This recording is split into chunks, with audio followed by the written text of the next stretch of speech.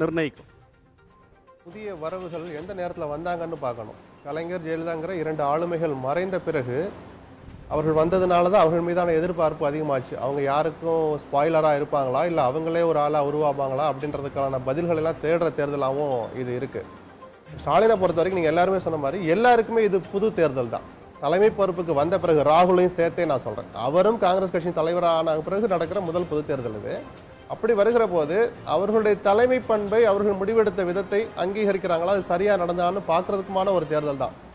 ஸ்டாலினுக்கு என்ன ஒரு அட்வான்டேஜ்னா, இது மக்களவை தேர்தல் அப்படின்றதுனால தமிழ்நாட்டில் ஏற்கனவே பிஜேபி எதிர்ப்பு உணர்வும் மோடி எதிர்ப்பு உணர்வும் இருக்கிற இந்த சூழலில் இந்த தேர்தல் வந்து அவர் திமுக தலைமை பொறுப்புக்கு வந்திருக்கிற நேரத்தில் நடக்கிறதுனால ராகுலை முன்னிலைப்படுத்திய ஒரு விஷயம் அவருக்கு பிரதான பலமாக இருக்கும் இருக்கிற ஒன்றும் ஆச்சரியம் இல்லை. ராகுல் இந்தியா முழுக்கன்னா ராகுல் வந்து காங்கிரஸ் ஆட்சி செய்யக்கூடிய ராஜஸ்தான், மத்திய பிரதேசம், அதே போல் சத்தீஸ்கர், பஞ்சாப், காங்கிரஸ் கூட்டணி ஆட்சி செய்கிற கர்நாடகா, இது மாதிரி இடங்கள்லேயே ராகுல் பின்தங்கக்கூடிய நிலைமையும் பார்க்கிறோம்.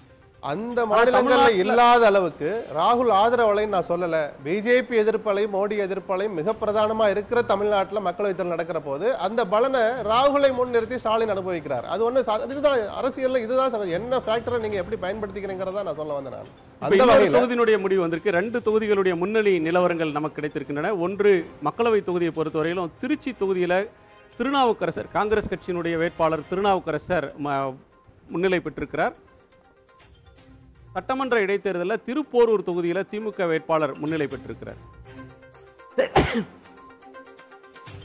அதனாலதான் நான் சொன்னேன், ராகுலை முன்னிலைப்படுத்தியதன் மூலமாக அந்த மக்களின் உணர்வுகள் திமுகவுக்கு பிரயோஜனமா பலமா அமைஞ்சாலும் அதில் ஆச்சரியம் இல்லை. அந்த சூழலை அவர் பயன்படுத்திக்கிட்டாருன்னு தான் நான் சொல்றேன். ராகுல் காந்திக்கான ஆதரவு சூழல் இப்போ வந்து ஸ்டாலினுக்கு பாசிட்டிவா மாறி இருக்கு. மோடி எதிர்ப்புணர்ச்சி தமிழ்நாட்டில் இருக்கு, ராகுலுக்கு ஆதரவான ஒரு தன்மையும் இருக்கு. அது ஸ்டாலினுடைய தலைமைக்கு உதவிகரமா இருக்குதுன்றது லட்சுமணனுடைய வாதம். ஆச்சரியம் இல்லை, அதுதான் பிரதான பங்களிப்பா இருந்திருக்கும்னு சொல்றேன் நான். அப்படி பார்க்க முடியுமா? அதை இல்லை, அது அப்படி பார்க்க முடியும் மாதிரி எனக்கு தெரியல. ஏன்னா இங்கே உள்ள ஸ்டேட் கவர்மெண்ட்டுக்கு மேலேயே வந்து ஒரு ரிசன்மெண்ட் இருக்குது, ஸ்ட்ராங்காக ரிசன்மெண்ட் இருக்குது. அதனால் அது ரெண்டும் சேர்ந்து தான் வந்து ஆப்ரேட் ஆகும். அது மட்டுமே இது பண்ண மாதிரி எனக்கு தெரியல. தமிழ்நாடு அண்மையில் கிடைச்ச ஒரு தகவல், அமேதி தொகுதியில் காங்கிரஸ் கட்சியினுடைய தலைவர் ராகுல் காந்தி பின்னடைகிறார். அவருடைய தபால் வாக்குகளில் இதுவரையிலும் அவங்க குடும்பத்தினர் அமேதி ரேபரேலியில் தொடர்ந்து வெற்றி பெற்று வந்த அவங்க குடும்பத்தின் கோட்டை என்று சொல்லக்கூடிய ஒரு காங்கிரஸினுடைய பாரம்பரியமான தொகுதின்னு சொல்லப்படக்கூடிய அமேதி, அந்த தொகுதியில் ராகுல் காந்திக்கு எதிராக இப்போது பாரதிய ஜனதா கட்சி போட்டியிடுகிறது. அங்கே ராகுல் காந்தி பின்னடைவை சந்தித்துக் கொண்டிருக்கிறார். அது மத்திய அமைச்சர் ஸ்மிருதி இரானி அவருக்கு எதிராக கடந்த தேர்தலையும் போட்டியிட்டார். இப்போது மீண்டும் களமிறங்கியிருக்கிறார். ஸ்மிருதி இரானி முன்னிலை பெறுகிறார். ராகுல் காந்தி இதை கணிச்சாரா என்னன்னு தெரியல. இந்த பின்னடைவுன்றது தபால் வாக்குகள், இது அடுத்து வரக்கூடிய சுற்றுகளில் அது ரிவர்ஸ் ஆகுமான்னு சொல்ல முடியல. ஆனால் இது கணித்தோ என்னவோ அவர் வந்து ஏற்கனவே இந்த தொகுதிக்கு மட்டுமல்லாமல் கேரளாவில் வயநாடு தொகுதியிலும் 2வது தொகுதி ஒன்றிலும் போட்டியிடுகிறார். அங்கு அவர் காங்கிரஸுக்கு பலமான ஒரு தொகுதி அப்படின்ற அடிப்படையில் தென்னிந்தியாவில் அவர் அந்த தொகுதியில் போட்டியிடுறார். அந்த தொகுதியில் போட்டியிடக்கூடிய ராகுல் காந்தி 2 தொகுதிகளில், வயநாடு அமேதியின் போட்டியிடுற 2 தொகுதிகளில் அமேதி தொகுதியில் பின்னடைவை சந்தித்துக் கொண்டிருக்கிறார். நாடாளுமன்ற தேர்தலை பொறுத்தவரையிலும் தமிழ்நாட்டில் 12வது தொகுதியினுடைய முடிவு முன்னிலை நிலவரம் கிடைக்க தொடங்கி இருக்கிறது.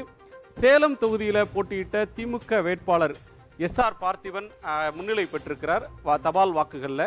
அடுத்து வரக்கூடிய முடிவுகளை பார்க்கலாம். திரு பாபு, நீங்கள் தொடரலாம்.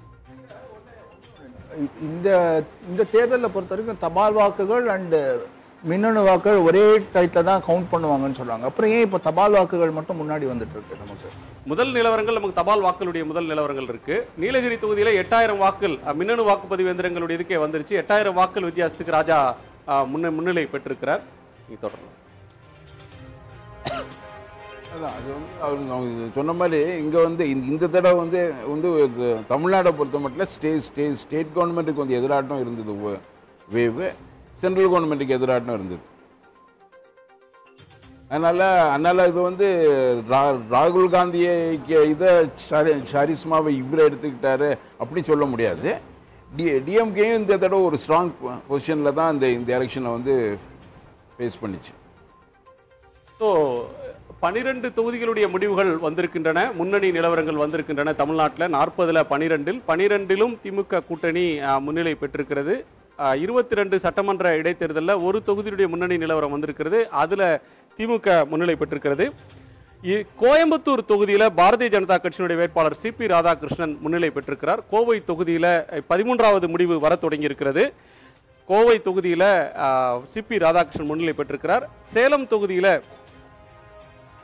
திமுகவினுடைய வேட்பாளர் SR பார்த்திபன் முன்னிலை பெற்றிருக்கிறார். 6000 வாக்குகள் முன்னிலை. இது மின்னணு வாக்குப்பதிவு எந்திரத்தினுடைய முதல் சுற்றுல முன்னிலை.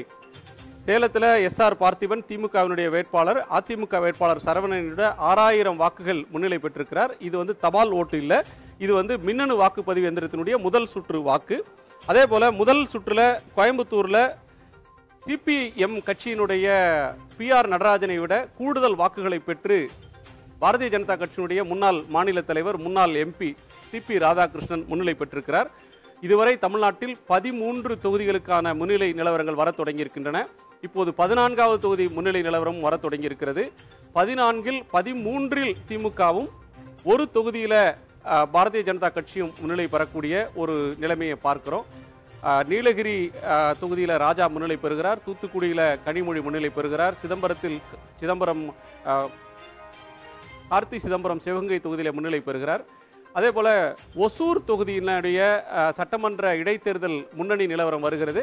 அதில் இப்போது திமுக வேட்பாளர் சத்யா முன்னிலை பெற்றிருக்கிறார். 2 சட்டமன்ற இடைத்தேர்தல் முன்னணி நிலவரங்கள் வந்திருக்கின்றன. திருப்போரூர், ஒசூர் ஆகிய 2 தொகுதிகளில் திமுக முன்னிலை பெற்றிருக்கிறது. இந்த தொகுதி தேர்தலை பொறுத்தவரையிலும் சேலம் அப்படின்றது மிக முக்கியமான ஒரு தேர்தல். எப்படின்னு பார்த்தா அதிமுக வலிமையாக இருக்கக்கூடிய ஒன்று, எடப்பாடி பழனிசாமி அவர்கள் வெற்றி பெற்ற அவருடைய சொந்த தொகுதி இருக்கக்கூடிய ஒரு பகுதி. அதோட அந்த 6 தொகுதிகளில் திமுக வெற்றி பெற்றது அப்படின்றது ஒரே ஒரு MLA தொகுதியில் தான் கடந்த முறை அவங்களால வெற்றி பெற முடிஞ்சது.